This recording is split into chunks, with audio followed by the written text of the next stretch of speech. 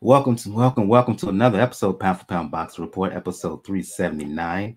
I am your host, Michael. Joining me, uh, Gail from Communities Digital News and NY. Gail from Communities Digital News, um, NY Fights. She was off last week. Of course, she was at the she was off. She's back now. Daniel from Fort Boxing News and the Inscriber. What's going on, lady and gent? Well, I am back. There's a lot of heat out there. We're going to put some light on it here in the Pound for Pound Boxing Report. Yeah, yeah, particularly over the last 24 hours. Oh boy.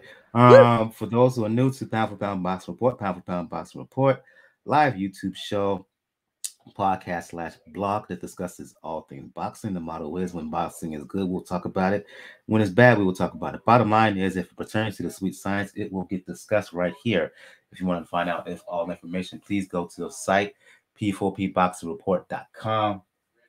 On the site, if you navigate, you'll find links to where to check out Pound for Pound Box Report all over social media realm, links to the Facebook page, links to the YouTube channel, links to the page on Twitter, IG, Tumblr, also links to where you can find the show on podcast platforms or RSS distributed fed outlets, be it Anchor, be it Apple Podcasts, be it Google Podcasts, be it Spotify, anywhere and everywhere else in between.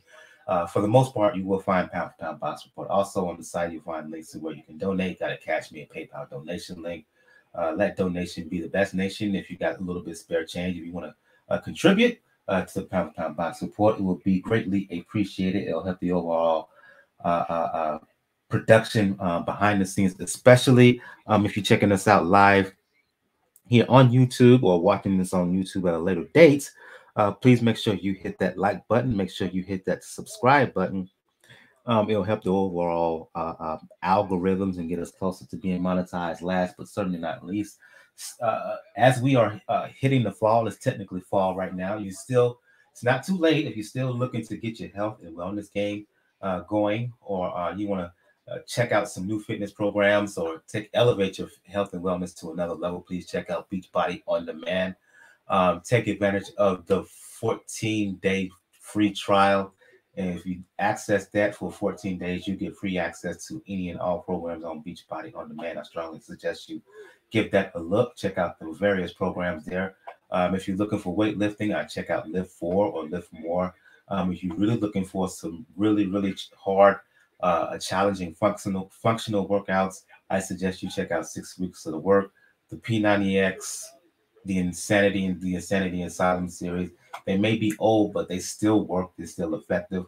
Whether it's Bar Blend, whether it's Morning Meltdown, whether it's PIO, whether it's Bring Your Body. If you're looking for a boxing specific program, check out 10 Rounds, a 6-week program, 5 days a week of workouts, 3 of those days boxing based cardio, 2 days devoted to resistance and weightlifting. Again, Beachbody On Demand, and if at the very least, I would check out the 14-day free trial. Let's get things going. No real fights to preview this weekend. Very, very light week. So let's recap some fights that took place really over the late last week and into the weekend. Let's start with a card that took place in Newark, New Jersey. Took place on the 23rd. The return of Shakur Stevenson, homecoming, if you will, fought Robson Conceicao. Gail. It was supposed to be a defense of his unified junior lightweight titles. The problem is that Shakur came in a pound and a half over at the scales. He decided to not go for a second attempt, gave up his 2 belts at 130. The fight went on. And despite that problem, Gail, in the fight itself, I was impressed with what I saw from Stevenson because he was in there with a guy who has a lot of boxing skills, right? We saw it in his disputed loss to Oscar Valdez September last year, a fight I still believe he won. Stevenson, yes, he did some boxing. The defense was there, but I like the fact that he stepped to Conceicao. He made Conceicao back up. I love the way he went to the body. he's developing a mean streak. Well, it's always been there, but you really saw it in this fight. He threw punches with mean intentions. Overall, it's another layer that is being unpeeled within Shakur. The more and more I see him, the more and more I see a guy who's really developing into an all-around complete fighter. If you think he's just a pure boxer, you're sadly mistaken. He proved that in this fight. He sure did. You know, he does not get a pass for missing weight. He was properly contrite about it. He did have an explanation. It still doesn't mean he should have dealt with reality a little better. And certainly his team is experienced enough. They should have known he just simply outgrown the division. He said it was very tough for him to make weight for his last fight, but he did it and thought he could eke it out again, and he just couldn't do it. But damn, you know, he let it go right up to the last minute, and that puts the B-side fighter, and I say B-side with no disrespect, but the challenger, in a horrible position. Do you pass up your opportunity because you're now at a greater disadvantage in the ring? No, you take that extra money out of the purse to go forward. And truthfully, I think Conceicao would have lost anyway, but it's never a good look. So Stevenson, moved forward, and it wasn't quite the homecoming fight everybody hoped for. It's always that little black cloud over it. Nevertheless, he put more than 10,000 people in the seats in Newark at the Prudential Center. Those are the biggest audiences there for boxing since Tomas Adamek used to fight there under main events, I might add, which is very impressive and exactly what boxing needs to do: develop these local markets with fighters who are from the region. What we also saw is what the new look Shakur Stevenson's going to present to us moving forward, as he is gaining man strength, gaining muscle. He's starting to gain punching power. He's starting to layer on offensive aggression over all those incredibly impressive defensive skills. And he is all just going to be more and more and more of a terror to anybody standing across from him. At 135, there's a lot of good fights for him to make. It's not a bad thing at all that he's moving up. I just wish he'd done it without having missed it on the scale in his last fight at 130. Really unfortunate. But he took Conceicao, a very good fighter, took him apart. That just shows you the skill level.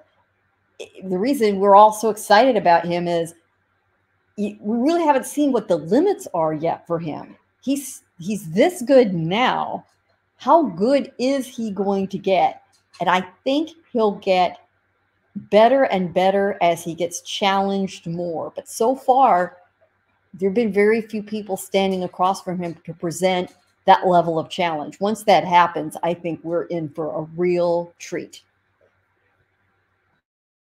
Gail mentioned, Daniel, that mentioned the talent of Shakur, and up to this point, he hasn't really been challenged. There were those who thought he would get that challenge when he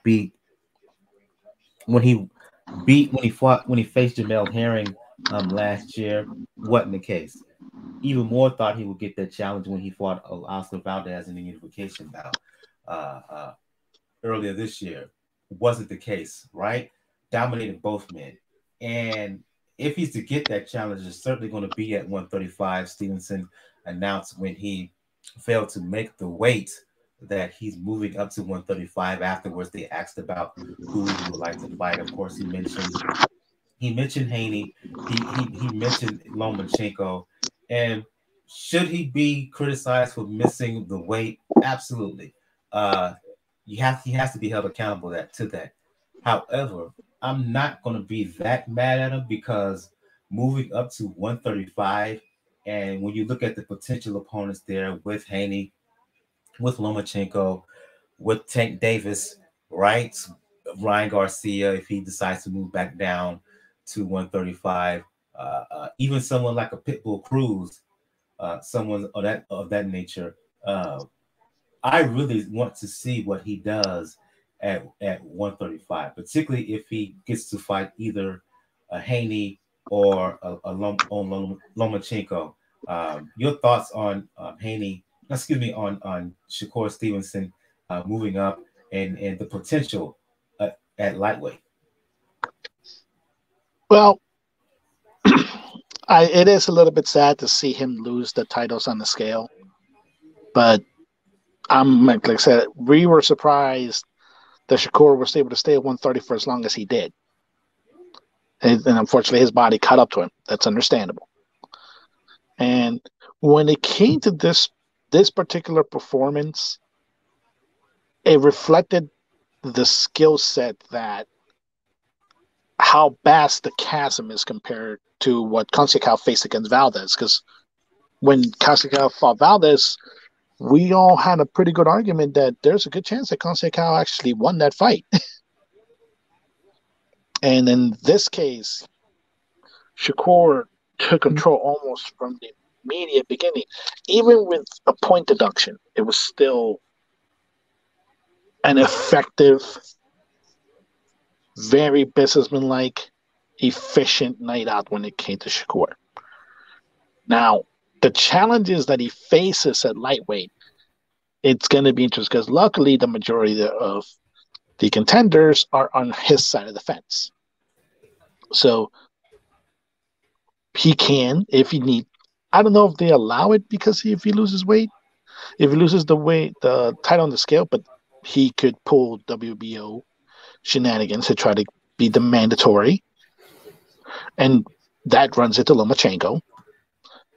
That's the fight that Top Rank has positioned both of these men to have had for a good while. That was the plan, Lomachenko versus Shakur. So that's still on track. Haney, that would be a good, interesting styles because they're both boxers. They're both high IQ. The main difference would be is who would turn the aggression first. Ryan to me is in the same area that Shakur is as far as weight. I don't really see him going back down to lightweight unless an obscene amount of money is offered in order for him to cut those extra 5 pounds. I think he's pretty set at 140 from what it looks like. The only name that I'm pretty sure he's not going to fight is Tank. Mainly because there's a reason why Tank hasn't fought people like Haney, Shakur, Loma. Because as powerful of a puncher as Tank is, he can be outboxed. And Shakur, Haney, and especially Loma, those guys are really, really good boxers who could probably best Tank pretty easily when it comes to skill. And not to mention, again, unfortunately, when you look at the business, it's Bob versus Floyd. And Bob and Floyd do as little business together as they possibly can. So that's where it shapes up to. Now, one fighter that I would probably like to see him with, because he is a little bit of a bulldog, is Isaac Cruz. I would not mind seeing Shakur versus him because then you have a come forward fighter that is willing to eat punches to get to where he needs to be and knows he has power in order to hurt his opponent. Shakur luckily does have a pretty good amount of challengers that you can look into when it comes to lightweight for as long as he can stay. The way it looks when it comes to Shakur, there's a good chance that within 2 years he'll be at welterweight already.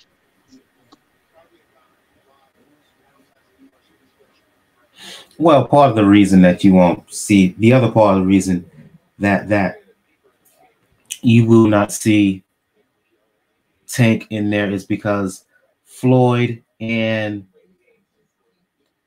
Floyd and Ellerby, excuse me, they're more worried about Tank being a cash cow than they are putting Tank in matches to prove that he's the best in the division.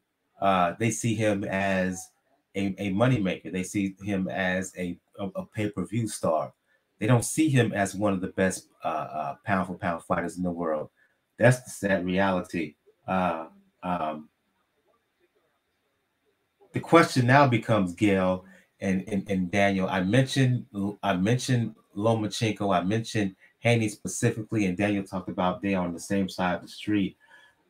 In your opinions, when is the earliest we'll be able to see Haney? I mean, Shakur against the likes of a Haney, against the likes of a Lomachenko? Because if I'm top ranked, that's where I would angle him towards a fight with either of those men at some point. Oh yeah, that meeting, that intersection has got to happen. But nobody should be marking their calendar. First of all, Haney's got business with George Kambosos.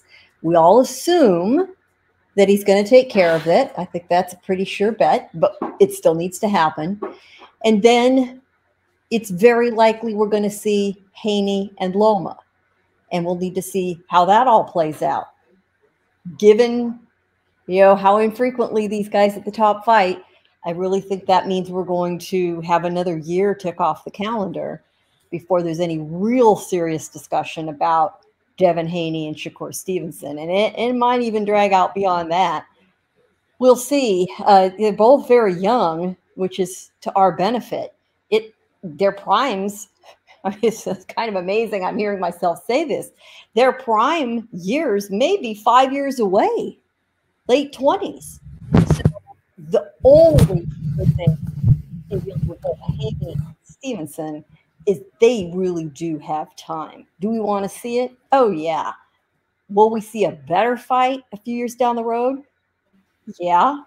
Might we see a great series trilogy? Very possible. They'll find opponents in the meantime. They're both enough of a draw. Haney, let's be honest, is not everybody's idea of, a big banger good time, but his titles, his stature alone does draw an audience, depending on who's standing in front of him. And Shakur has got, a growing, building fan base. The butts in the seats we saw in New Jersey were proof of that. So there's a lot of business they can do until their paths cross, but their paths will need to cross, no question. And there's really no reason that fight can't be made. Yeah, absolutely. I was really impressed by what I saw with Shakur, and I really can't wait to see what he does at 135 pounds. And him and Lomachenko is just the sports. Talk about the ultimate chess match, especially if Lomachenko is on his A game or anywhere close to the fighter that we saw up until the defeat to Teofimo, which I personally think was a one-off. I didn't get Lomachenko's strategy for the first half of that bout, and Teofimo, I thought he fought over his head. Hasn't fought that well before. He hasn't fought nearly close to that level since. Haney, that's also pretty much a toss-up as well. I just want to see Shakur in the ring with either man. If Floyd and Leonard ever let Tank actually fight someone, a Tank Shakur Stevenson bout would be entertaining as well. Let's hope it happens eventually. Let's move on from New Jersey over to the UK, England specifically, for a series of fights. And I'll go to you on this one, Daniel. Heavyweight matchup that took place, WBO interim belt, right? Joseph Parker, who's a former champion, he stepped in the ring against Joyce. And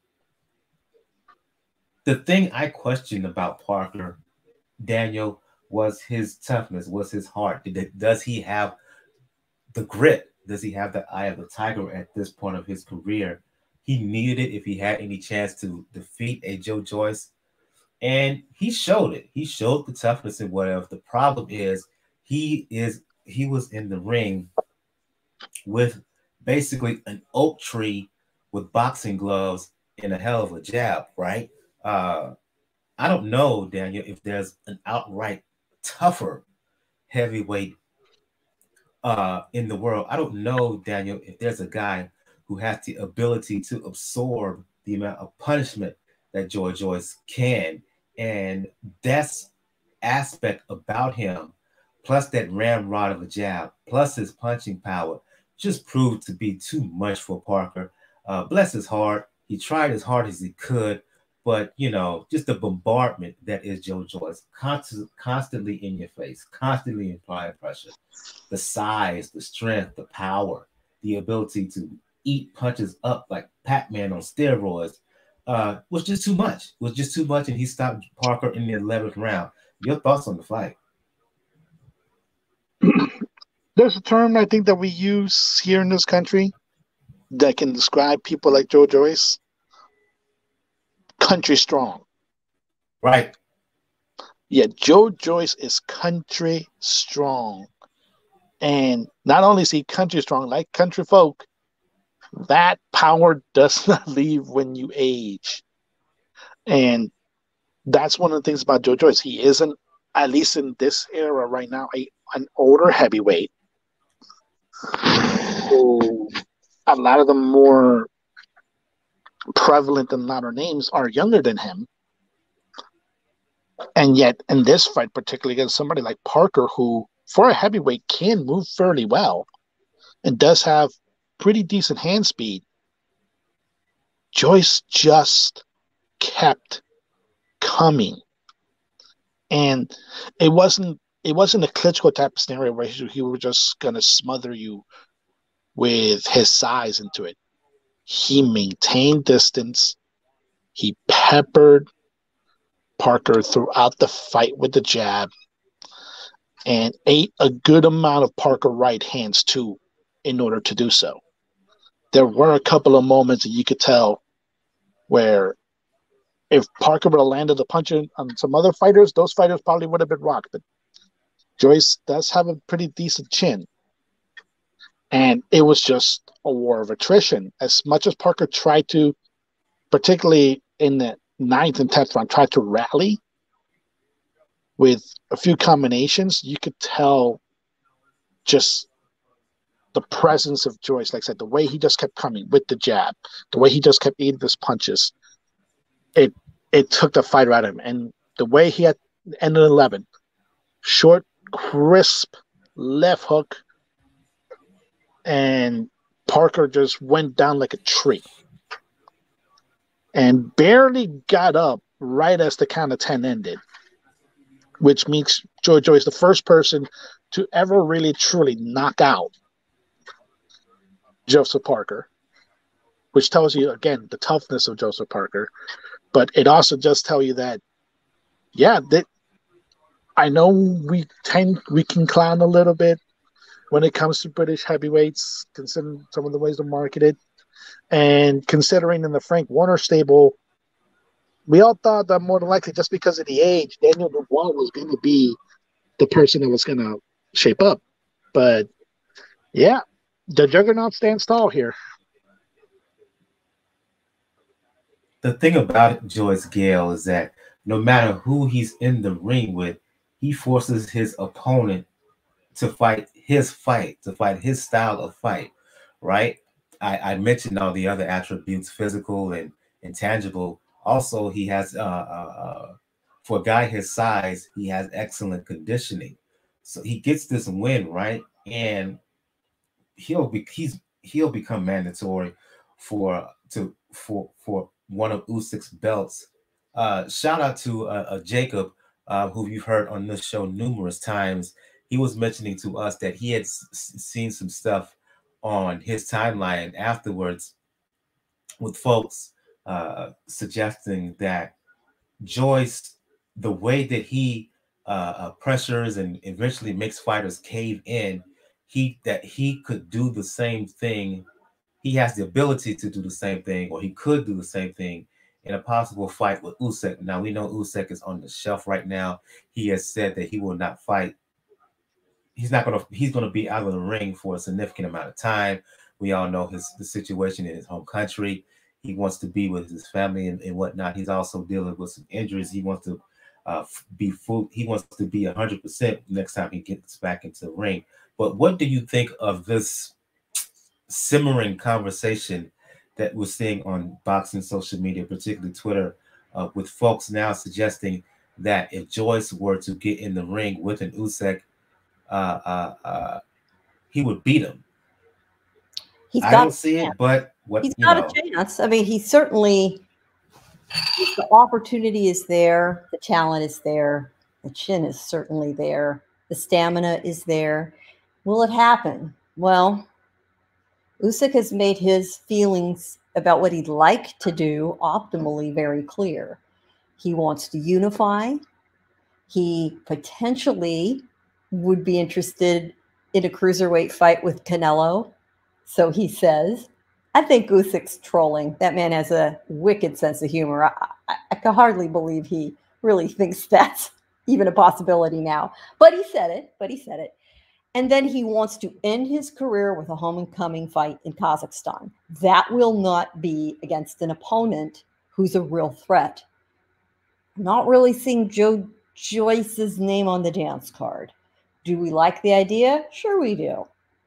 I'm not sure Alexander Usyk thinks he's got a lot more to prove, and he is one of those fighters that has a very rich life outside of boxing. So I don't think we're going to see him in the pro ranks. The truth is Usyk matches up to anyone. Usyk is a problem for anyone. He's a great style matchup almost no matter who's standing across from him. Wouldn't you love to see him against Deontay Wilder? Well, you love to see him against Tyson Fury. Wouldn't you love to see him against Anthony Joshua? All of the above. Jared Anderson. There are some really tasty dishes that all involve Joe Joyce as an ingredient. And he is older. And everybody's looking at that birth certificate. Yeah, he's 37.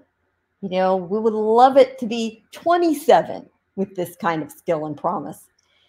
But he seems to have done everything right as far as his conditioning, taking care of himself. He doesn't have a lot of miles on the tires, as they like to say. Heavyweights can continue into their 40s. That gives him 4 or 5 more years potentially. That's plenty of time for him to get some really terrifically exciting fights. You know, he is a combination of skills and abilities that in a lot of ways just shouldn't work the way they do, but they do. And that's also what makes him so interesting to watch, because he doesn't seem to go down all the requirements and check all the boxes for success. Nevertheless, he's like a zombie. You can't kill him. He just keeps on coming, one foot after the other. Boom, boom. It's just like a horror show to his opponents. It's been really fun to watch. He's definitely gaining fan momentum. We could call it a bandwagon, but that's, you know, I'm okay with it. You know, Joyce is on a roll. People want to roll with him now. Be my guest. Don't know if Frank Warren would let this happen, but I would love to see Joyce fight Wilder. I would love that. I would. Either Wilder knocks him out, or either Wilder knocks him out, or Joyce is too much for Wilder and makes him cave in wilt. Yeah. Can you imagine seeing Wilder land a really solid textbook bomb squad right hand and Joyce not get rocked? I mean, Wilder, look, if you think, say, oh shit. If you think he freaked out if you think he freaked out when Fury got up from that final round, knocked down that second fight, and rose like the Undertaker, imagine if that was Joyce, who he hit like that and didn't even fall, smiled at him and kept coming. And if you're Deontay Wilder, you think, what the hell era did I get born in that I had to go up against these two guys from Great Britain? Not fair. Right? I feel sorry for him. You really do. So yeah, terrific win, terrific performance overall, an excellent heavyweight bout. Joyce is not going to fight for a title anytime soon. We'll see what Warren decides to do with him in the next few, heading into 2023, who he decides to put him in the ring with next. Also in the on the undercard here, Daniel, you had the return of Amanda Serrano, of course. Many fans last time out remember her for her thrilling fight with Katie Taylor. She came on the short end of the stick, losing by split decision. You to this day, you will go to your grave believing that Serrano won. That fight took place at lightweight, fighting Taylor for her undisputed titles. Serrano moved back down to 126, where she put up her unified belts WBCBO version, fought a unification bout against Sarah Mahfoud, who's IBF champion. And I would describe this, Serrano won by decision. I would describe this as a workmanlike performance. Had a little bit of trouble cutting off the ring on Mahfoud in the early rounds because Mahfoud was on the move. Some would argue running, but as the rounds progressed, heading into the middle round, she was able to cut distance, go and get to work, and then just really carry things over and ran away with the fight in the second half. Talk briefly about the fight itself, but what does Serrano, where does she go from here? Many people want to see a fight between a rematch between her and Taylor back at 35, but I've heard her also talk about her. She has this desire to become undisputed champion, fight the IBF champion. I think her name is Ferreras. Correct me, my apologies if I'm pronouncing her name wrong. But anyway, here's the proposition. I know that she's talked about becoming undisputed at 126, but the fight with Taylor in April, a huge success, not just in the ring, but outside the ring. She earned $1 million guaranteed, and when you add the gate receipts and other money that came through that filtered through the bout, she probably earned what 1.2 to 1.5. Why would she not think more about engaging in a rematch? She almost knocked Taylor out, almost stopped her, and the money is there, even if she has to go on the road and travel to Ireland to go in a rematch. Your thoughts on what Serrano will do next?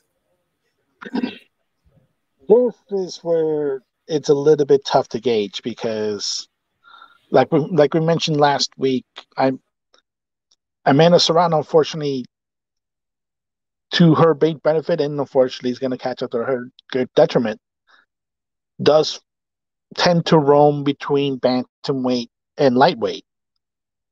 That's 1, 2, 3, 4, 5 weight divisions that she walks around with in boxing. Not to mention that she does foray to MMA still. So it's a matter of what is more really important to her.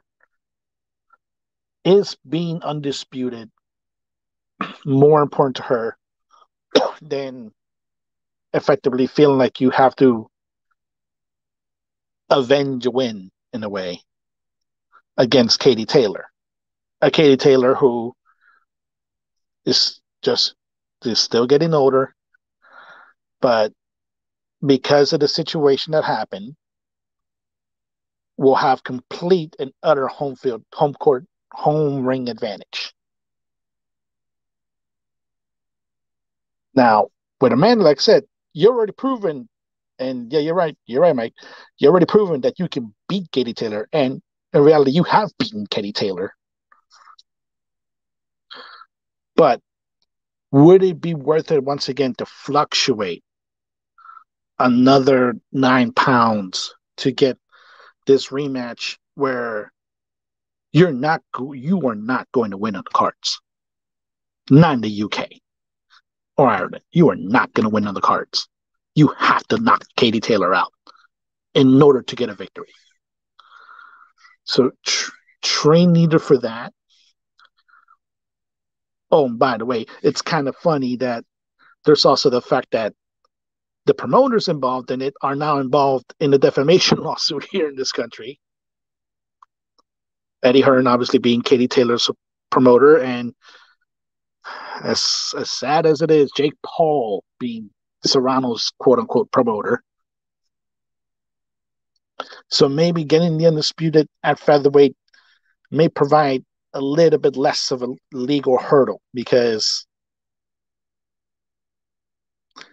unfortunately the situation involving the lawsuit, defamation lawsuit, which Eddie Hearn has brought upon Jake Paul, partly involves the fight with Katie Taylor.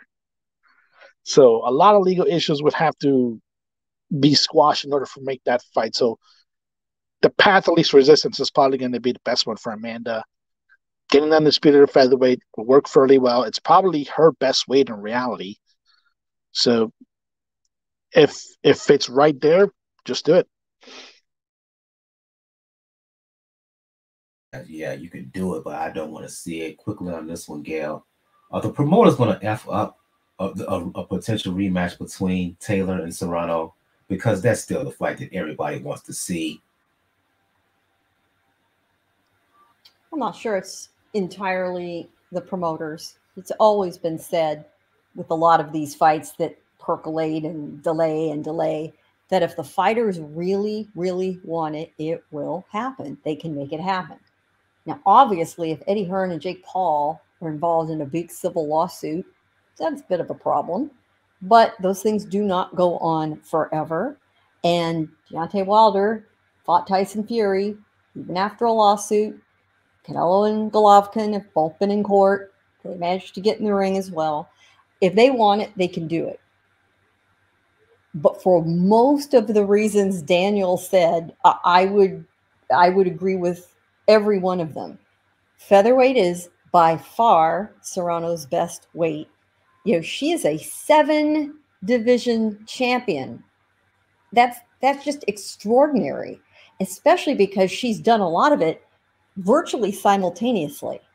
Manny Pacquiao is an 8-division champion, but he has steadily, for the most part, come up. He's backtracked and gone up and down a few times in the highest weight divisions he competed in. But Serrano has bounced from featherweight back to super flyweight, up to welterweight. It's truthfully, it's insane. She's been able to do it. But my guess is this, that she knows she cannot do this forever. And if she wants to solidify all the belts at featherweight, which is well within her grasp, and really that is not even that difficult for her, why wouldn't she want to get that, check done? Get those fights. She's a big name now. She will have the upper hand in any matchup, home field advantage, anywhere she wants to fight. Smart thing for her to do is collect all those belts. And then Katie Taylor has a little more mileage on her. Katie is older even than Amanda. She is, in a lot of minds, you were wondering, have we seen the plateau? Is she still hanging there at the top level? Are we starting to see the nose point down in the car going downhill just the tiniest little bit? Well, that's what Serrano's thinking. It is to her advantage to drag it out just a little bit more and let Katie get just that much older. Daniel's absolutely right. If this fight's in the UK, Serrano will not win on the scorecards. It will not happen. So she needs to put herself into a position to get a stoppage win against a much bigger opponent. That is rough. But if she's unified at featherweight, it kind of takes the sting out of it if she gets a second loss. The paychecks are important, but Amanda has now been in the position to earn several very large paychecks. So unlike a lot of the other women competitors at the top of their game, she isn't completely driven solely by a big paycheck. Now, all of those factors might disappoint the fans who just want to see that rematch. I do think we will, but I think Amanda Serrano wants to position herself well, get some accomplishments under her belt. That will be good for her psyche and her attitude as she goes back in against Taylor. And hopefully we'll see it. But I bet it won't be until the end of next year.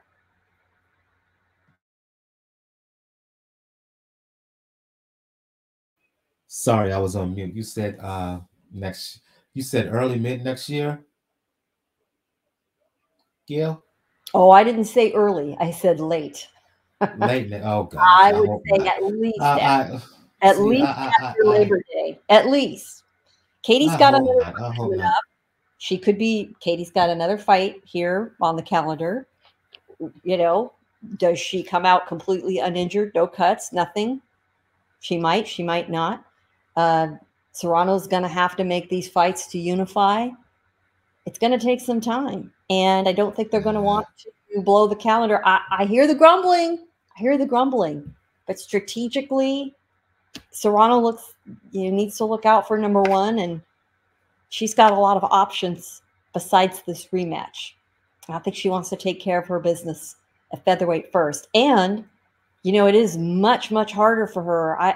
First of all, the fact that she has gone up and down these 7 divisions, within short spans of time is just truly mind-blowing to me. And trust me, to a lot of other women who are basically the same size. She's not going to be able to do that forever either. So she needs to take care of her business now at featherweight before she goes back up and can't make it back down again. That was one important thing I forgot to add. So bear that in mind as well. That's a very practical consideration that's in play as well. I hope they fight sooner than late next year. We'll see what happens. Also in England, not on this same card as Joyce and Parker and Serrano in her fight against Mahfoud. This fight I'm talking about took place on the Zone. We previewed it last week. Pretty intriguing. Junior middleweight, women's junior weight title bout between IBF champion IBF champion Hannah Rankin and Terri Harper, Daniel and Gail. I'm going to include both of you into this discussion. We made a comparison between Harper and Natasha Jonas, who used to fight at 130, 135, moved all the way up to 154 and has become unified champion.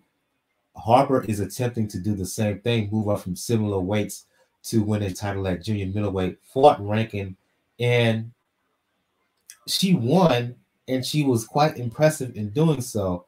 It's one thing to look at someone in videos and they move up significantly in weight, in her case, 20 plus pounds, and look at her body, and she looks in shape, but once the bell rings and she's in there and has to deal with a larger, more physically stronger opponent, that's where the motorboat really moves, right?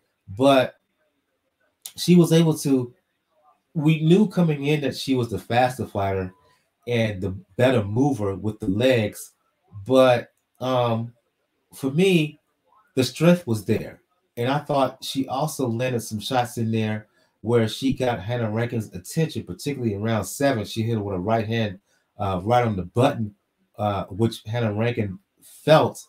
Overall, Harper, she got the decision, and Gail, Daniel, the thing that comes to my mind in the aftermath, all roads lead to a Terri Harper, Natasha Jonas women's junior middleweight unification bout early midpoint of 2023. They fought before at 130.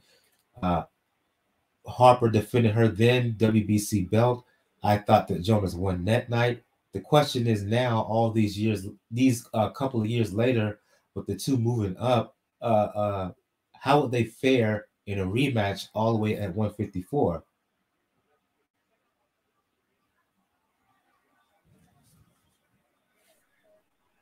Ladies first, Gail, on this one.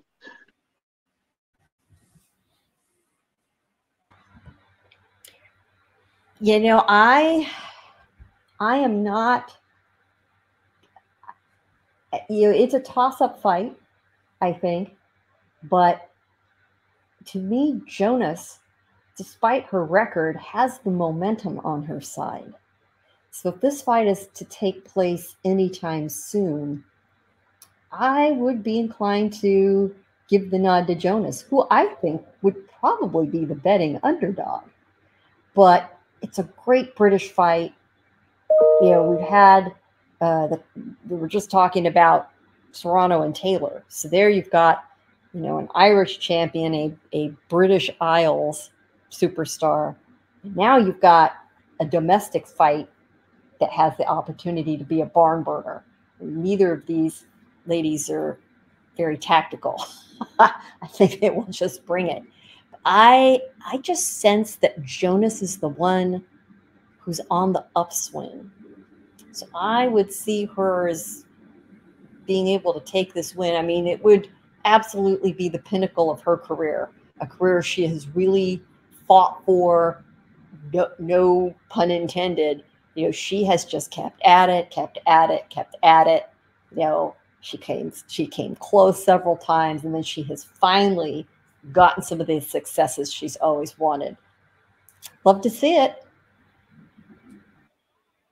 Brief word on Harper's win over Rankin, and also chime in, Daniel, on what I think is an inevitable rematch between Harper and Jonas at some point in 2023. First, Harper looked a lot healthier in this weight class.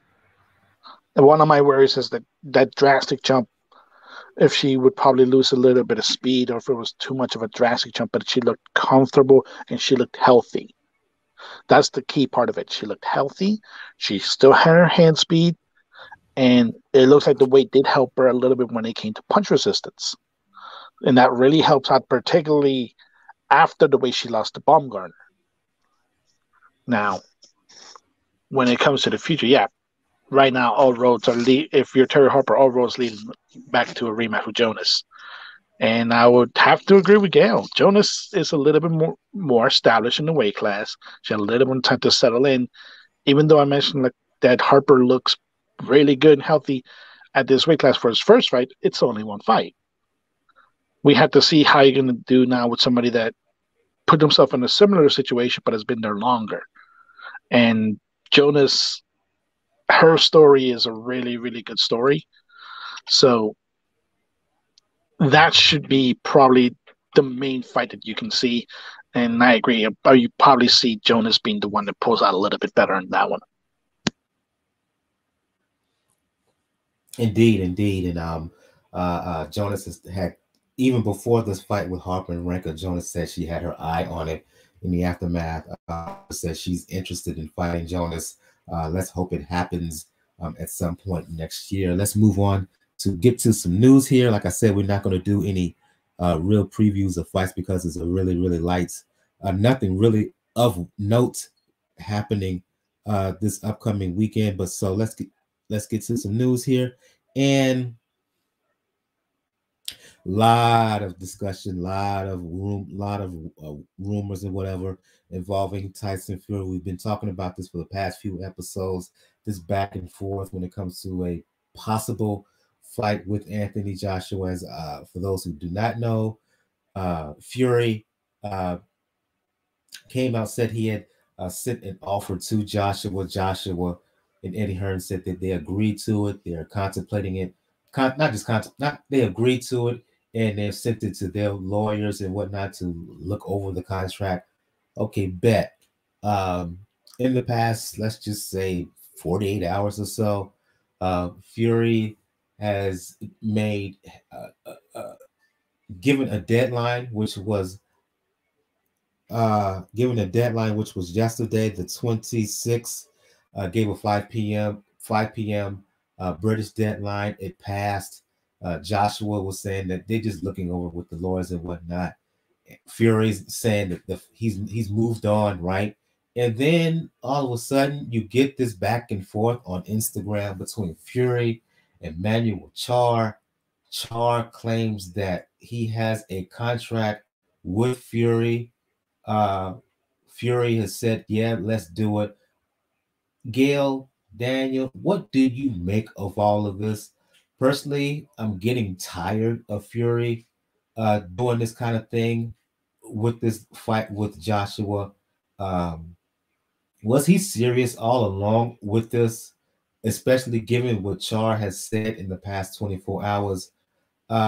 This is making my head spin, and this is frustrating me all at the same time.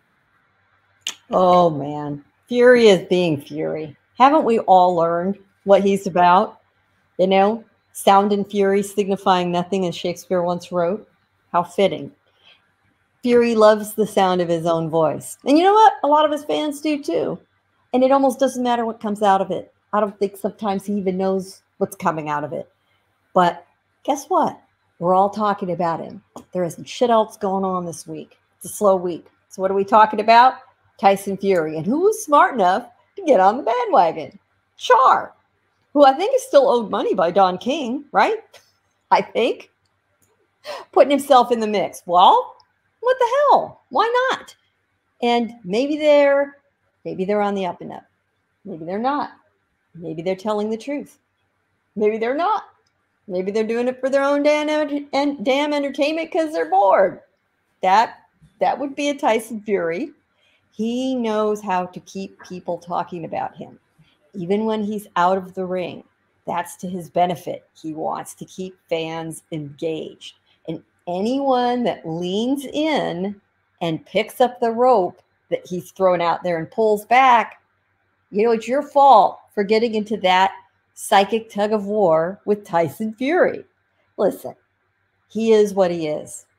Everybody should know by now to take nothing he says too seriously until it is backed up in writing by a third party with the juice to make it stick. When a promoter sends out an official announcement that there's a fight and all the right names are there and there's a date and there's a venue and tickets are on sale, great, you can take it to the bank. Until then, treat it as your favorite streaming entertainment, nothing more. Don't get wound up around the axle. Do not make travel plans, and certainly do not make non-refundable travel plans, which no one should do in boxing anyway. But listen, I'm watching all this and thinking, all right, if we're not going to get Joshua, okay. Char, if we're going to go for a fight on that level, let us bring in an opponent coming off the best knockout win of his career, a name that some people know, who's also got his own sort of infamy. I say Tyson, Fury, Curtis, Harper, make it happen. What do you make of all of this? To Gail's point, unless there's an official contract signed, we see a press conference. Take everything he says with a grain of salt. At this point, he's coming off of the proverbial person who likes to say things to get a rise out of attention. As great of a fighter as he is, outside the ring, a lot of times there's much left to be desired. What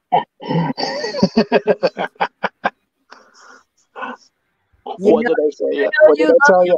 Harper fight, you love it.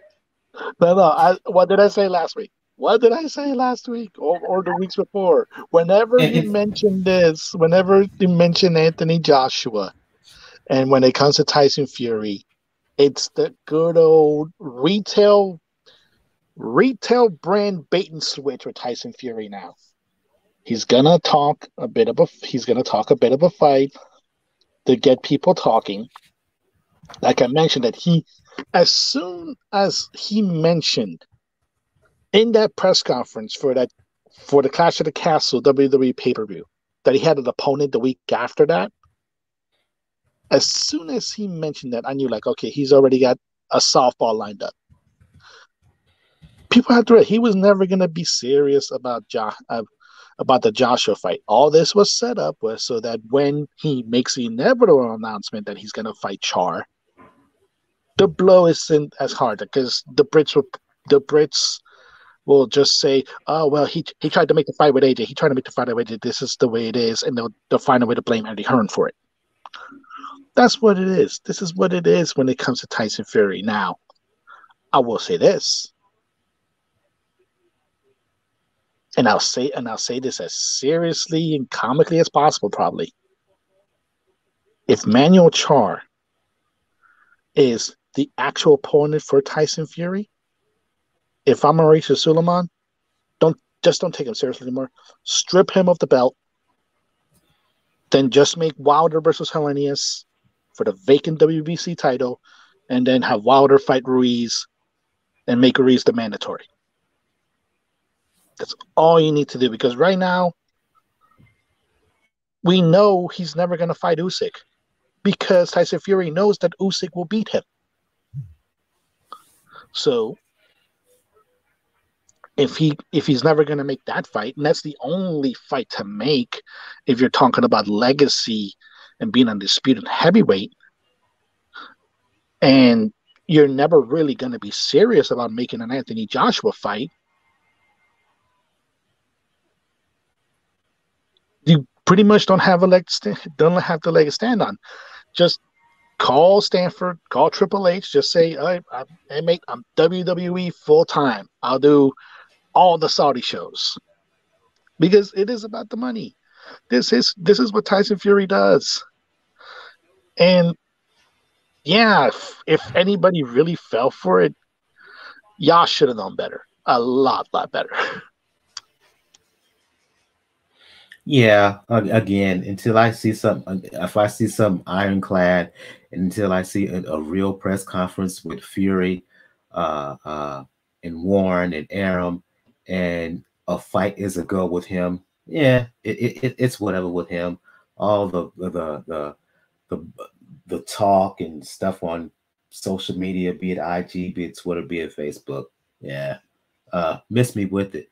A couple of weeks ago, all the buzz was Crawford Spence agreed in principle to a deal November 19th, Vegas, right? We're recording this on September the 27th. Still no update. Simply put, Daniel, Gale, if they're really going to fight in November on the 19th, when are we going to see some kind of press conference? Because time is moving on. Honestly, you're pretty much now, even by PBC standards, past the point where you have to do a press conference and let both Spence and Crawford have legitimate training camps. Unfortunately, I think you passed that point, which leads me to the reality that I've accepted all this entire year, that we were not going to see this fight this year. As soon as I heard agree to put in the words in principle, and it's with the lawyers, I knew this fight was not going to get that. If you leave it purely at the hands of the lawyers will find a way to end it. Because any lawyer will, if they're true to their name, if they're true to their oath, they're gonna look out for what's best for their client. And we've seen this scenario over and over and over again. We just talked about it with the heavyweights. How many times have we mentioned that if it was up to Wilder and it was up to Joshua, we would have seen them fight 5 years ago already? Tyson Fury would have probably never fit into the equation at that point. But obviously business interests prevented that from happening. And now that still remains, barring some pretty decent negotiations within next year, one of the great what-ifs in the sport. And this is looking to be similar in the case, because you can say now, like, okay, there's no real political barriers, like, Bud, for all intents and purposes, is a free agent, and nothing from the lawsuit with Top Rank is so far, keyword, so far, looking like it would drag him into courts for the next 3 months, or next 2 months in reality. And since we We didn't see anything saying he signed with Matchroom or they signed with Golden Boy. So really, there's nothing that should stop him. And Spence, as far as conversations go and as far as making the fight, from making it outside of their own egos and what they're saying to their lawyers. Because any two people can agree to fight, but as the saying goes, the devil is in details. And like I said, I'm starting to be, actually, I've been in this mindset for a while, that main way that we're probably going to see Bud fight this year is if Oscar pushes the issue with the WBO and Virgil and then make it a mandatory defense late this year. Otherwise, I don't think we're going to see them this year. Given your many contacts, Gil, and your inside info, have you heard anything regarding any update in terms of progress on getting this fight finalized? The news I have is the same news we talked about a few weeks ago, where I expressed grave skepticism that this was going to happen, that word from somebody in a position to know, not a member of the media, in the camps, said, not happening. The sticking point is on the Crawford side, without pointing fingers. It doesn't mean it can't get worked out. But if everyone is worked up about this November 19th date, that I truly do not think is going to happen. Does that mean the fight is off forever? No, it does not. It was my opinion then. It's still my opinion that the better promotion is to wait until after the first of the year, tie it in with Super Bowl promotion, just as Fox did with Wilder and Fury, to try to gin up revenue for what is going to be a very expensive fight. And I hate to state the obvious for those of us who are true boxing fans, but casual fans have only a minor awareness of Errol Spence Jr. and Terrence Bud Crawford. It's a shame. It's unfortunate, but it's the truth. There is not the built-in draw like the heavyweights or the built-in rivalry that occurred with the improbable pair. Looking back on it, I think we'll be surprised as history goes along, between Canelo and Triple G. So they've got to really make sure they can maximize the gate, the pay-per-view, pump it up. It's going to take a lot of promotion.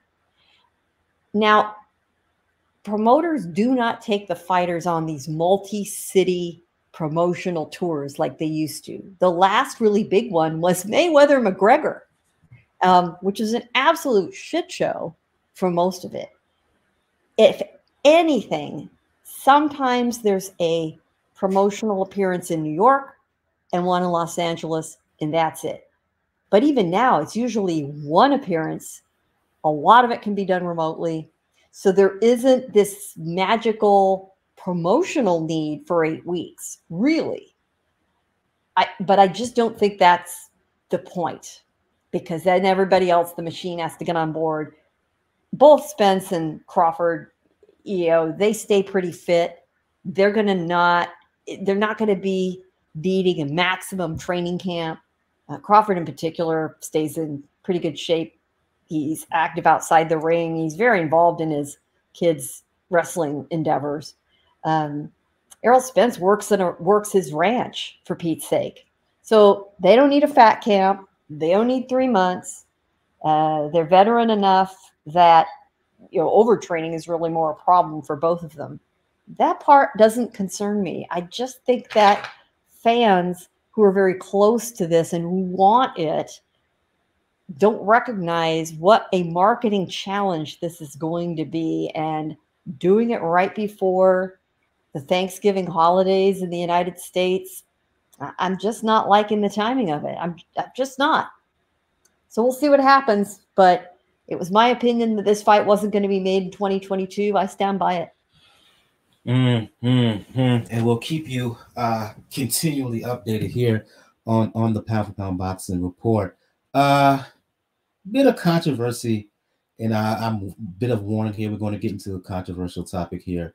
Claressa Shields was a guest on the Last Stand podcast with Brian Custer, and within the midst of them chopping it up, the name of Canelo Alvarez was mentioned, and Shields was talking about fighters that she would like to see Canelo fight. She mentioned Jamal Charlo, WBC middleweight champion. She mentioned she would love to fight. She would love to see Canelo fight David Benavidez, who's WBC interim 168-pound champion, right? And then she also mentioned Demetrius Andrade, who recently vacated the WBO belt at 160, moving up. He's in line to fight for an interim title at 168 pounds, right? And when in the midst of their conversation, she mentioned what Canelo, she had said basically that Canelo, it's time that you fight these fighters. Boxing fans want to see you in the ring with them. And within that, she said, she talked about how Canelo said he wouldn't fight Mexican fighters, something that's on the record, right? But in the context of Charlo and Andrade, she said that he also doesn't fight black fighters as well. I wrote about this for 3kingsboxing.com. For 3Kings Boxing, you can find an article on 3kingsboxing.com. And in the aftermath, a lot of talk has been mentioned. 3Kings Boxing Facebook page has been fueled with comments in the aftermath all day long, right? And I get what Claressa was trying to say, that Canelo, in her mind, is avoiding fighters. And I get she's trying to, in my opinion, she's trying to make a statement that, is she saying that Canelo is not fighting black fighters ever? No, because that would be a lie. I think she's trying to say that Canelo has reached a point in his career that he doesn't fight top black fighters in their prime anymore. She's trying, in my opinion, she's trying to say that you got these guys, particularly Charlo and Andrade, who have been calling you out for years. Why do you not get in the ring with them? Benavidez has been calling you out for a while, and after your last fight, Canelo, you win over Golovkin, you were very dismissive of him. So I get the frustration. The problem is the wording that she used to put it. Shout out to 2K Prodigy of Boxing Talk and Bo, 2K, the man behind 3Kings Boxing. Bo had a media relation. You've heard him on the show numerous times before, right? And he was basically saying the same thing, that her wording was off, and that when people like Shields, who has a habit of saying things, not putting it in proper context, he used this as an argument to suggest that the one thing that's sorely missing in boxing is PR, folks. I agree with him wholeheartedly. This is where Shields needed a PR person, because what she felt, what she is feeling, didn't come out correctly, and as a result, she's in a bit of a dust up here, right? And again, people, if you're a Canelo fan, you're highly upset. And controversy has ensued in the past 24 hours since the latest episode of Last Stand podcast dropped.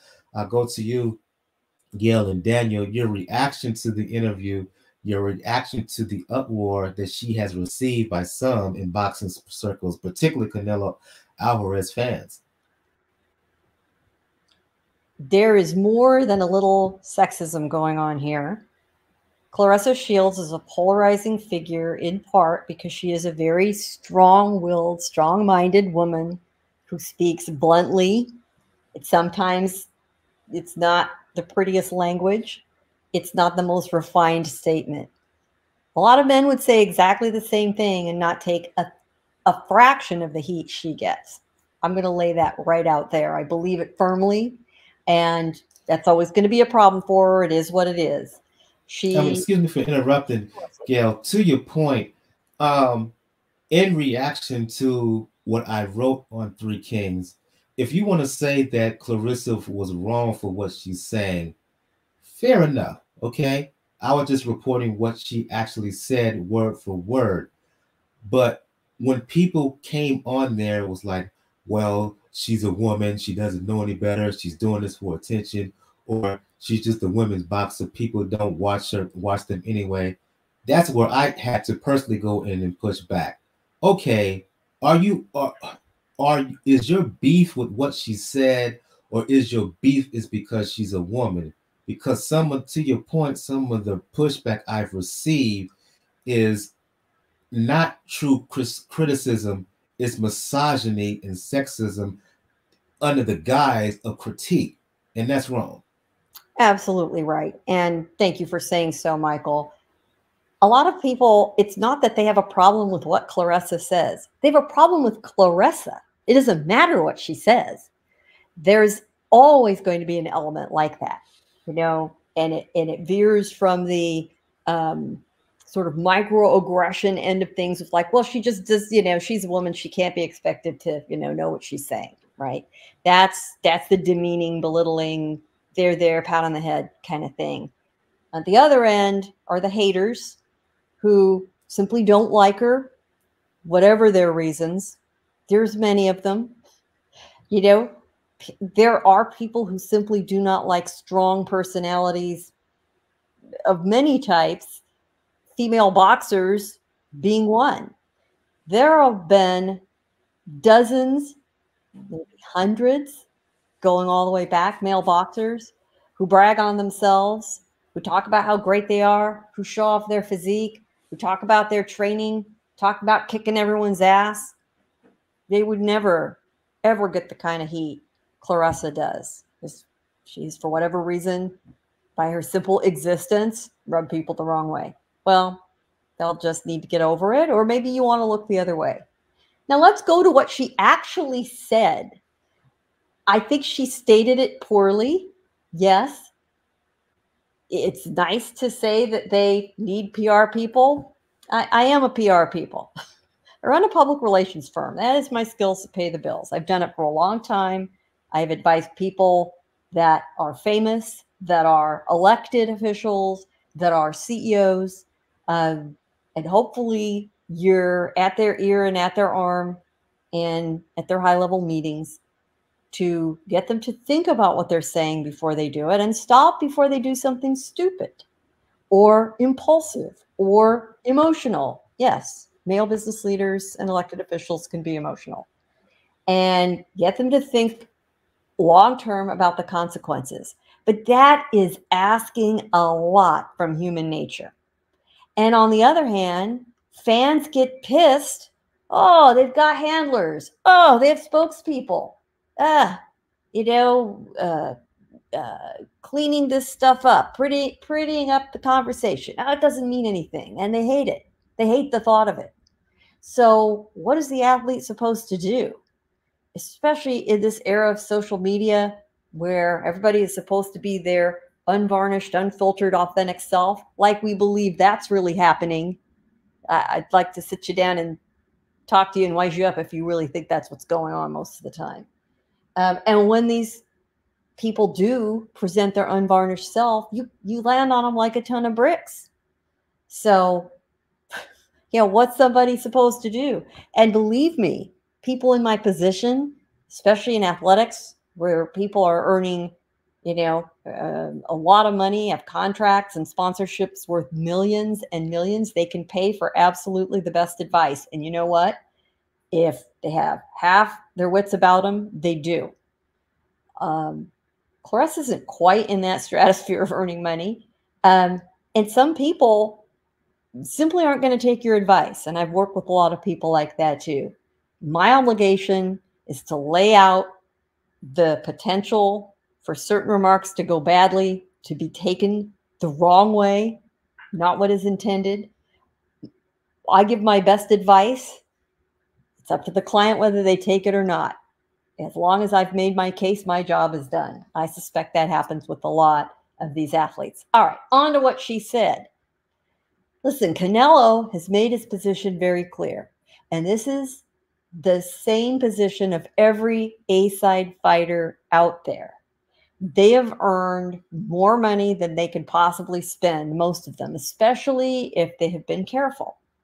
And they get to the point where they really think carefully about the risk versus reward ratio. There's an old saying in boxing, we were talking about it before the show. Boxing is a business disguised as a sport. So these guys, like Canelo, look at the potential return on investment for a fight. All right. And everybody measuring the ROI of a fight with Canelo says, oh, hell yes.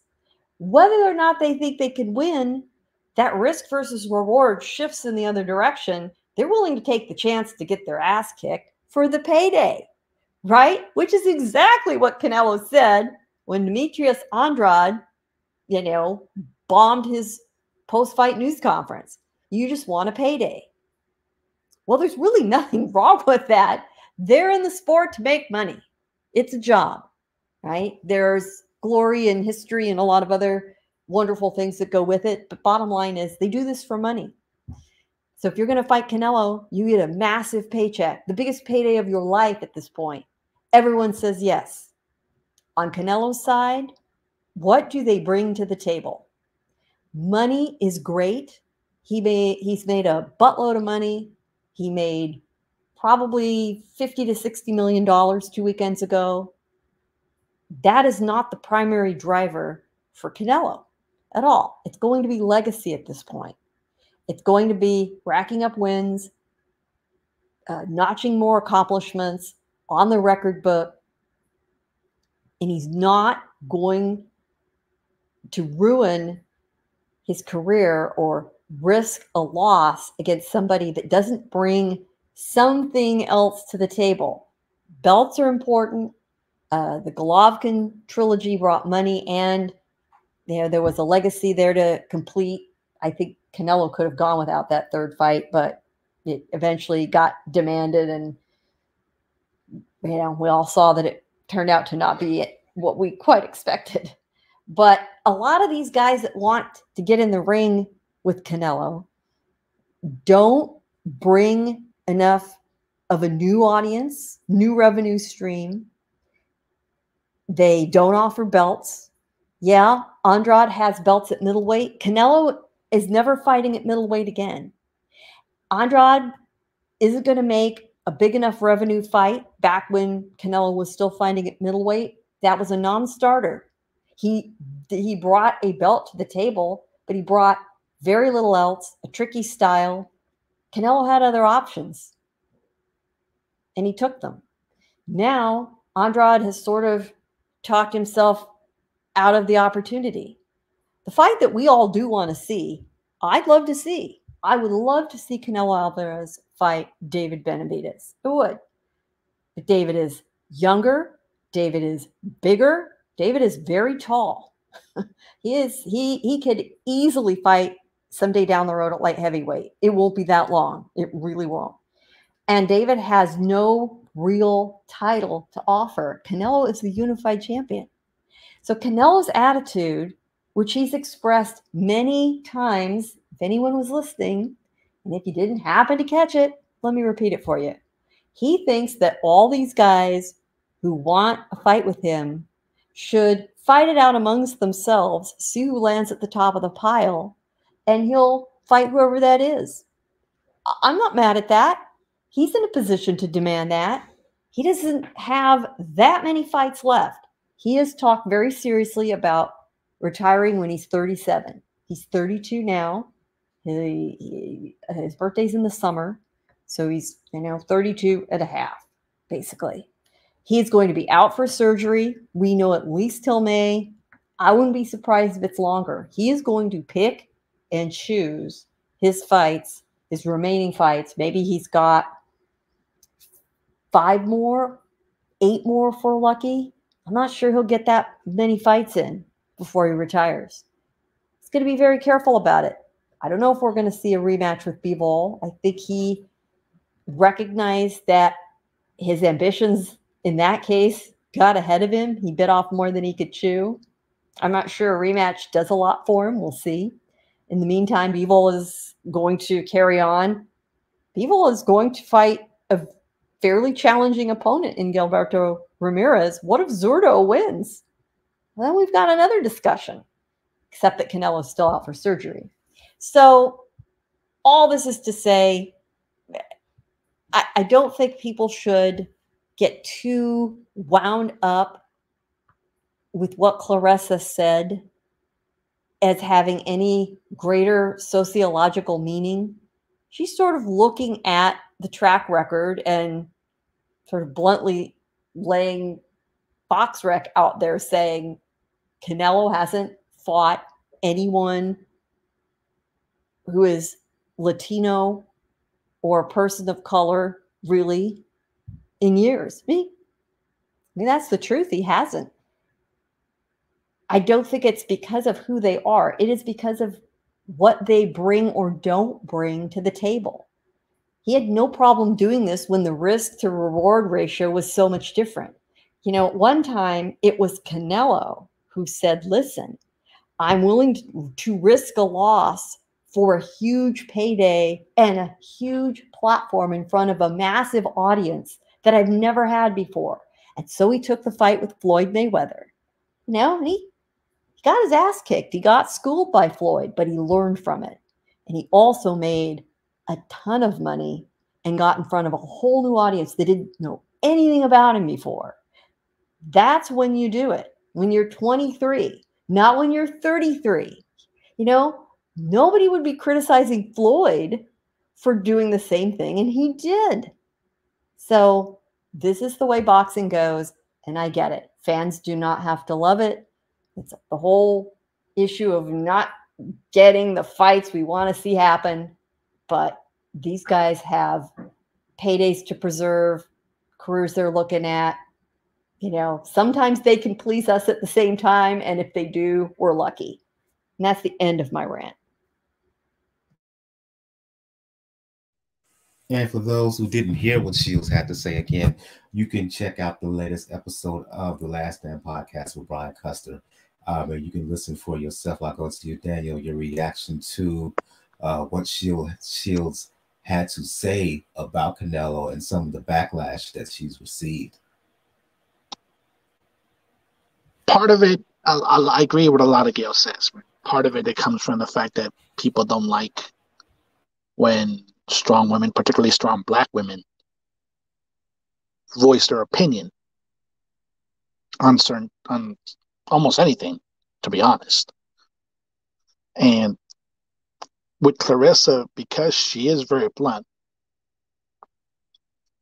well, she does speak, she just gets a little bit of flack, because sometimes, I will admit, sometimes what she says can get her in trouble.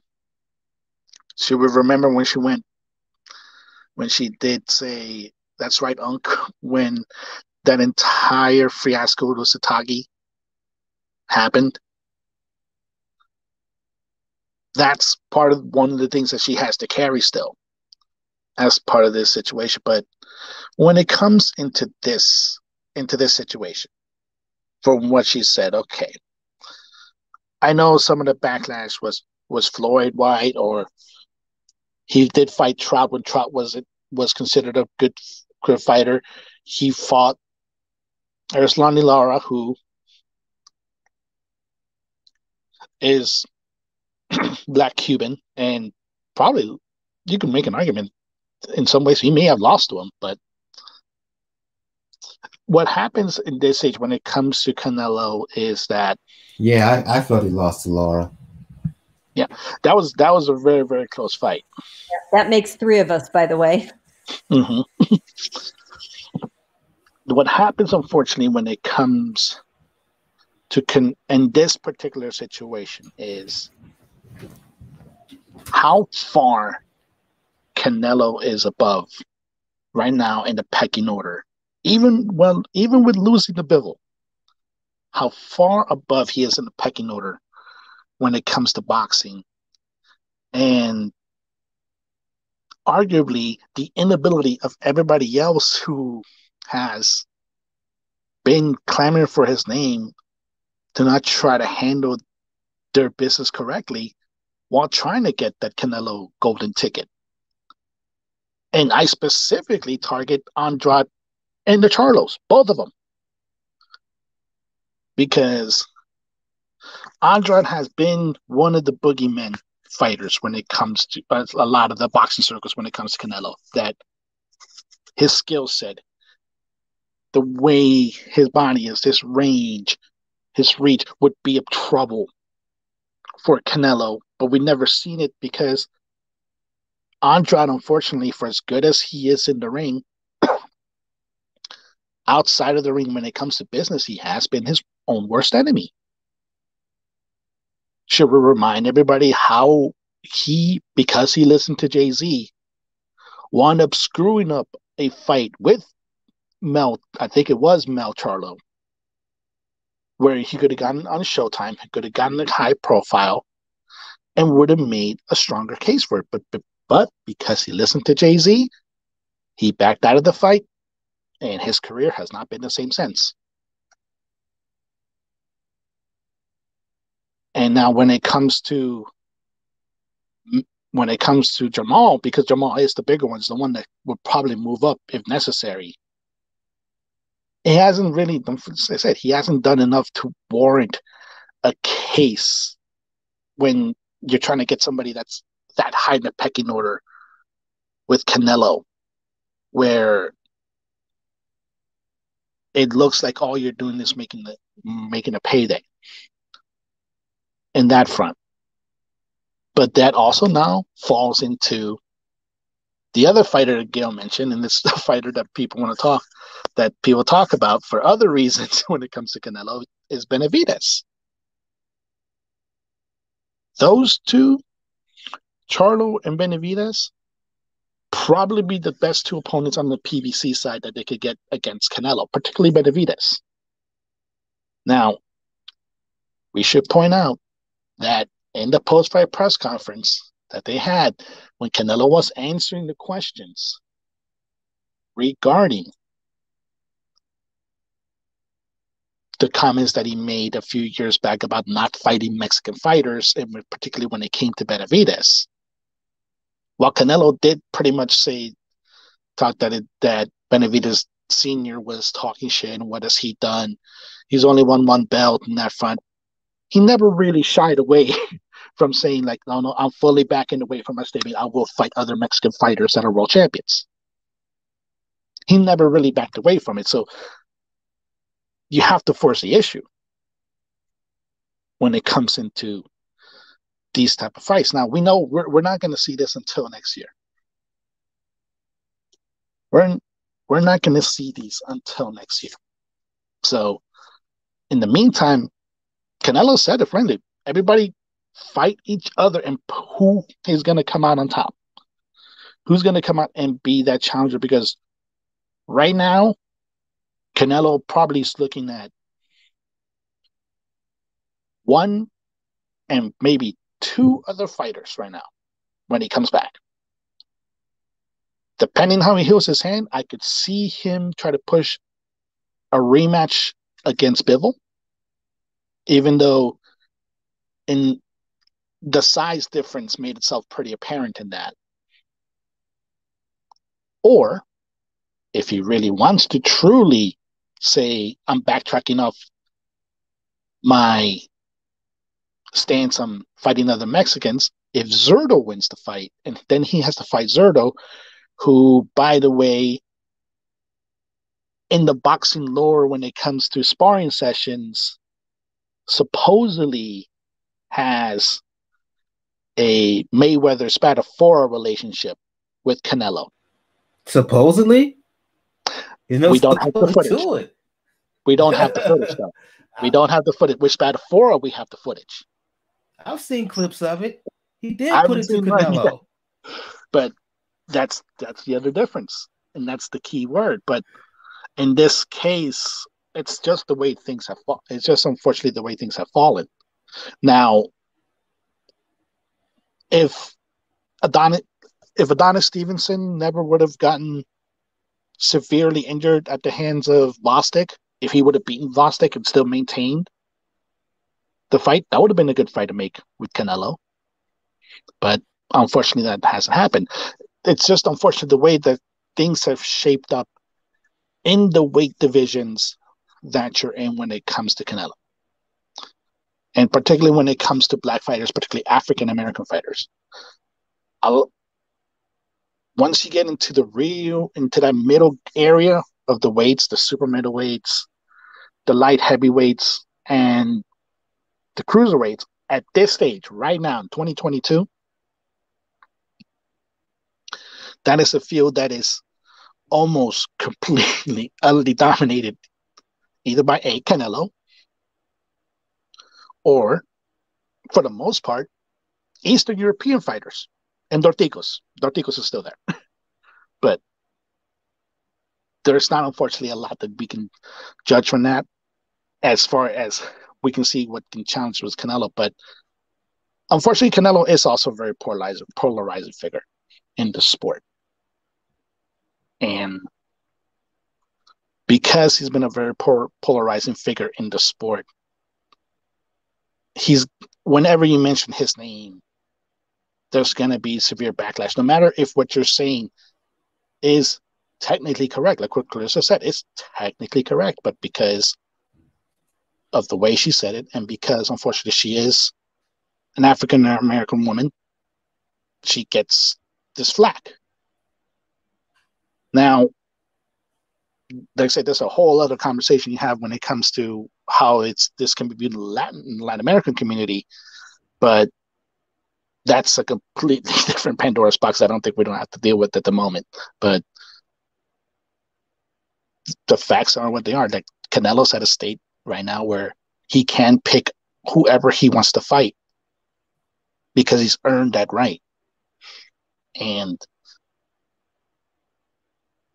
it's upon everybody else to make the case that he has to fight him. When it came to Trout made this case because he beat Cotto when it was going to be lined up for Canelo to fight Cotto much earlier than he did. Laura literally had to step up to Canelo in a press conference in order to get the fight because he pissed off Canelo that much. These are the things that you need to do in order to get a fight in that area. And do not make it a desperate point. You have to make it a point where, yeah, I get the payday, but especially not after losing to Bivol, you're not invincible anymore, my dude. You never have been. I can beat you in a different way than Bivol beat you. It's there now. It's upon everybody else to make their case. Because what she said has kicked off so much dust, right, over the past 12 to 24 hours.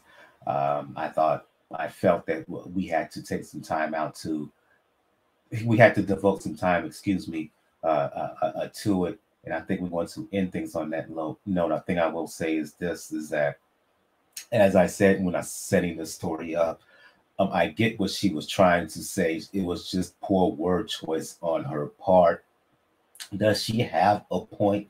Yes. Was it done in great context? Not necessarily. I don't always like the way Canelo goes about his business, even though I understand power dynamics, and he has the ultimate power dynamic. Even though he lost to Bivol this year, he's in a power play position where he can do whatever he wants, right? He has the pick of the litter of fights. It's true that Andrade has done his fair share of things to F his career up. It's true that Jamal Charlo has made some mistakes on the business side in his career right now. If we're going to be completely honest here, is in a bit of flux. it's true that Benavidez has also messed some things up his career. First with testing positive for the cocoa, and then missing weight and losing his belt. The reality is he should be WBC super. The reality is he could have been in a position to fight Canelo because he would have been WBC champion, right, at 168. That being said, I don't like how dismissive Canelo has been, particularly of Andrade and Charlo. Um, and I'll stand on my square and say that there are a lot of people and a lot of fans, if you really, and pundits, if you really hold their feet to the fire, they would want to see him fight. They would want to see him fight Andrade. They would want to see him fight Charlo. They definitely want to see him fight a Benavidez over a rematch with Bivol, given how Bivol thoroughly outboxed him the first time around, and just do not know if Canelo could do things to turn that around if they would have run it back again. But it is what it is with Canelo. He could make those moves. Shields pointed that out again. She could have done it in a better way without putting her in this much of controversy and receiving this much backlash afterwards. And I think we're going to end things on that note. Going to go around the panel here. Begin the show with ladies first. In the show with ladies first, as I said at the very beginning of the show, no real prominent fights of note this weekend. So we just did fight recaps and news. Gail from Communities did your news and why fights. For those who want to talk the sweet science, for those who want to talk media, for those who want to get in contact with you, and especially fellow boxers, and hire you as a PR person, let the folks know where they can hit you up. Well, first of all, I enjoy my role as a sports writer and journalist. So, if you're in need of that kind of help, I'll chat with you. But I kind of like my seat on the outside at this point. And you can read all of that at nyfights.com. I am the West Coast office with some attitude. And although the schedule is very, very light and we didn't do any specific previews, it isn't that there isn't anything going on. There are fights this weekend, very few cards other than club level stuff in the United States. And I believe on Saturday, October 1st, we do have a fight card in Tijuana of some interest. I believe Luis Neri is fighting this weekend. Yeah, well, yeah, we're just. I can't with him. He's talking about someone who's just really messed up his career. Yeah, you talk about somebody who is 32-1 and thoroughly disgraced, which is just such a shame. Also on that card, however, is one of the women's all-time greats and pioneers, and you aren't going to have many chances to see her in the ring again. Jackie Nava, who is La Princesa Azteca, fighting one more bout. She's 39-4-4, and she is still going at it. And she's one of the real class acts and truly a pioneer of women's boxing. They are fighting in Tijuana, so you know what to do if you want to see that fight. I'll go to you, Daniel. For those who want to, Daniel, for Boxing News and the Inscriber. For those who want to check you out talking boxing, for those who want to check you out talking professional wrestling, for those who want to get in contact with you and chop it up with you when it comes to the NBA specifically as it pertains to the Miami Heat, let the folks know where they can hit you up or how they can hit you up. All right, folks, you can find me on Twitter, Rawkuz99, RAWKUZ99. Definitely, like I said, catch me on there. And yeah, it is a very, very light schedule, but that's only the beginning of October. We have looks to be a very, very glorious month for fights coming up in October, and hopefully we get to spice things up for the remainder of the year. And definitely have to watch. And we have to watch also the NFL because Dolphins somehow are 3-0. And apparently I found a phenomenon that's actually literally called 2-0. So, yeah. And speaking of the, you mentioned the Dolphins, you mentioned the NFL. I want to thoughts and prayers to those in Florida. Um, take all precautions when it comes to Hurricane Ian. I believe that's the name of the latest hurricane that's in the Gulf is heading towards Florida. I know the Tampa Bay Bucks have relocated. There are plenty of games uh, in that state, in the state of Florida, that has been rescheduled, if not outright postponed. Is even affecting. It's going to affect events in my state. I know there are a lot of football games, college football games, high school football games where I reside here in South Carolina. That's being pushed up because we're expecting to receive heavy rain over the weekend, right? So again, thoughts and prayers go out to people who are in the path of Hurricane Ian, and please take all precautions. If it means that you have to leave while this hurricane passes through, please do so, right? For those who want to talk boxing, music, fitness, you know what it is with me on Twitter, Brother JR, at Brother JR76. For those who want to talk boxing, music, fitness, and fragrance with me on IG, you know what it is there, Brother JRSC. Right, on the next episode of Pound for Pound Box Report, what I may do is, because there was nothing really taking place this weekend, I may take next week off and focus on what has become a loaded October 15th in particular, right? Planning to do the next rendition of the Ladies Love boxing series of the Pound for Pound Boxing Report during the week of the 15th. So just a quick, just a bit of a rundown here was all that's going to happen on the 15th. The rescheduled women's card at the O2 Arena in London: Claressa Shields, Savannah Marshall, Michaela Mayer, Alicia Bumgarner. That's happening in London on ESPN Plus. In Brooklyn, at Barclays on PBC and Fox Pay-Per-View, the return of Deontay Wilder, who's fighting Robert Helenius on that card. Caleb Plant is going to fight Anthony Durrell. Gary Antoine Russell, he's returning to fight Emmanuel Rodriguez. Frank Sanchez is on that card. Also on the 15th here in the United States, is going to be on the 16th in Melbourne, Australia. You have the rematch between Devin Haney and George Kambosos. There's also a women's title fight. Yamalit Mercado, she's defending her WBC junior featherweight title. That's all happening on the 15th. So what I may do is take next week off and return the following week, which would be the week of what is a loaded October 15th. Fingers crossed, the latest in the series of Ladies Love Boxing Report. And for those who do not know what that is, every year I devote an episode of the Pound for Pound Box Report. Daniel, he gets the night off, right? And any other dude who wants to appear on the show gets the night off. And it's myself, Gail, and the rest of the panel is consisting of only women's, an FLO, if you will, for ladies only episode, for ladies only panel of the Pound for Pound Boxing Report. Last year,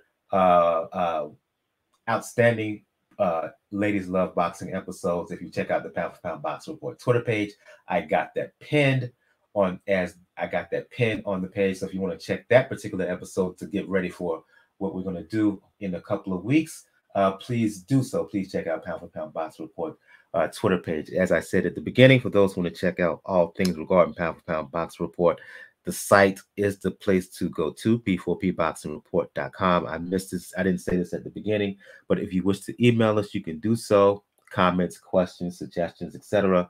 You can email us p4pboxing at p4pboxingreport.com. Also on the site, you can find the links to the YouTube channel, the Twitter page, the Tumblr page, the IG page, links to where you can donate, Cash Me, PayPal donation links. And then also, last but certainly not least, also links to where you can find the podcast on all RSS feed distribution platforms, be it distributed platforms like Spotify, like Anchor, like Google Podcasts, like Apple Podcasts, anywhere and everywhere else in between. And certainly, it's not last but least, the links to Beachbody On Demand. Again, I strongly suggest you take advantage of the free 14-day trial that runs throughout the year on Beachbody On Demand. So I want to thank EJ Boxing Live, who was checking this out earlier. He commented in the live chat. For Gail from Communities Digital News and NY Fights, for Daniel of For Boxing News and the Inscriber. This has been episode 379 of the Pound for Pound Boxing Report. Again, fingers crossed, all roads are pointing towards the next episode will be the latest rendition of the Ladies Love Boxing series. We'll see you hopefully in 2 weeks. For Gail, for Daniel, I'm your host, Michael. We'll see you guys next time. Everyone have a good evening. Good night.